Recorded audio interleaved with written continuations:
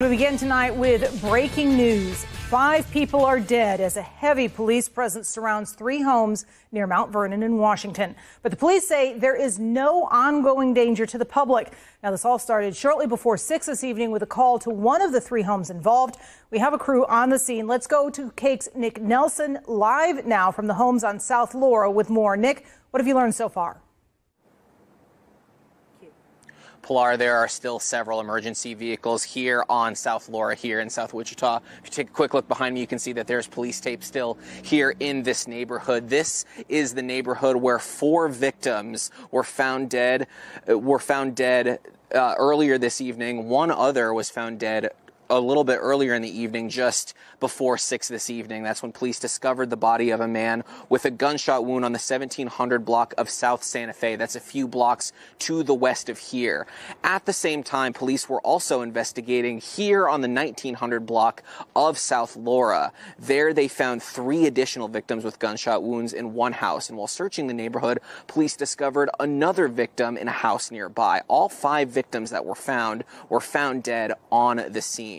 Police Chief Joe Sullivan says while the investigation continues, they believe one of the victims was the shooter. Unfortunately, I have 5 victims who are deceased from gunshots, and we believe that the investigation will determine that one of those victims was the shooter of all the other victims. But it's just too early on in the investigation for us to make a statement as to who we believe that is, but we have strong direction.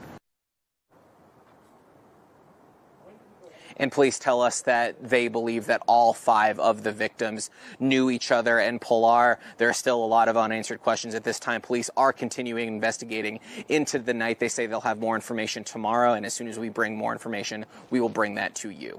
Now, Nick, all 3 of those homes are within about a half mile of each other in a residential neighborhood. Have you had a chance to speak with folks who live in the area yet? What are they saying about all this? That's right. Several people arrived here once they had heard what was happening here and in the block on Santa Fe nearby. While we haven't talked with anyone there, police are still speaking with a number of neighbors, going house to house, door to door, to ask for any additional information. Again, we're really early into the investigation, and as police learn more, they will release that information. For now, Nick Nelson reporting live, KAKE News on your side.